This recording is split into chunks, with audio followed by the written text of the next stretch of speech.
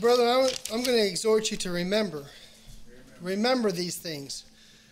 We're not always going to be in a situation where it looks like we can talk about how we are the bride of Christ and that God's kindness is on us, but there's going to come times where it just doesn't seem like that. We not be able to see it very clearly, but we can be forward to remember. We can take a hold of these things and keep them as we leave, as we go to work, as we go to do the things that we have to do. You know, it'd be nice for us to be in this circumstance all the time where we get to build one another up and hold one another up, but we're not always going to be in this circumstance. So I exhort you to remember this, because there is going to come a time where we're no longer going to have to go out. So we're going to remember that we're in Christ. We are going to overcome. Remember that we are now in heavenly places, but we will be in heavenly places. Now, spiritually, we are in heavenly places, but we're going to be there and we're not going to have to go out anymore. So do not forget that God, He is preparing us to fit into these heavenly places. He's doing this work. God wants us to make it. He's on our side. He created us. This is something crazy to think about, but you were nothing before, and now you are something.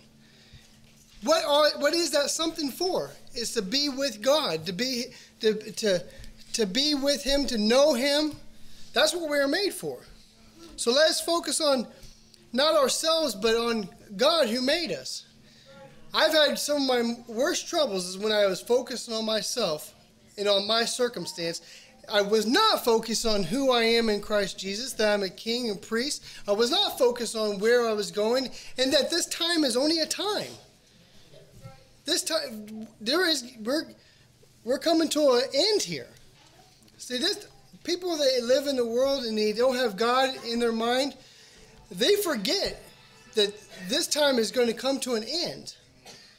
That as they give themselves to evil and to sin, that's going to come to an end. So something that they don't think about because it's not good to think about for them, it just brings terror. For us, it brings joy to think about the Lord's preparing us to fit into His kingdom.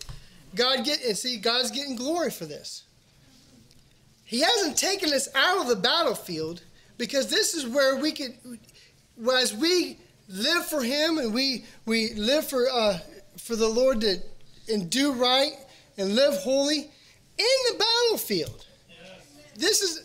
I don't know if it sinks into us that when we push away sin and we live righteous and holy, this is not a small work. God has done a great work in us when we love His ways and we want to be holy just as He is holy. That's a great work in us. So God gets glory for this. Remember that we are the sons of God. Sin may look like it's having its way, and it is having its way to a degree, but it's under control. Because when God said, see, Jesus Christ has already done, He's already defeated this. So when God says there's going to come a time when He said, enough, that's what it's going to stop. We can rejoice in that. We can think about that this is all in control of His hands. Remember, if this battlefield ever becomes too hard to get a grip on, remember Job. Remember in Job 1:10, it was God who said, hast thou considered Job? Have you considered him? It was God that brought him up. Job didn't see that. We can't see everything that's going on either with us.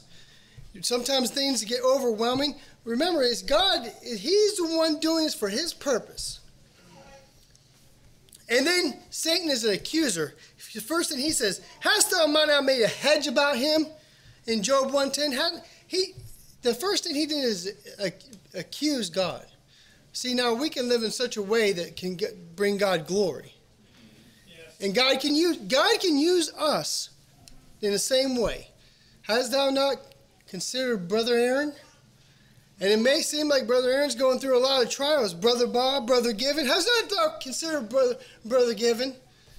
Oh, yeah? Let me have my way with him. See?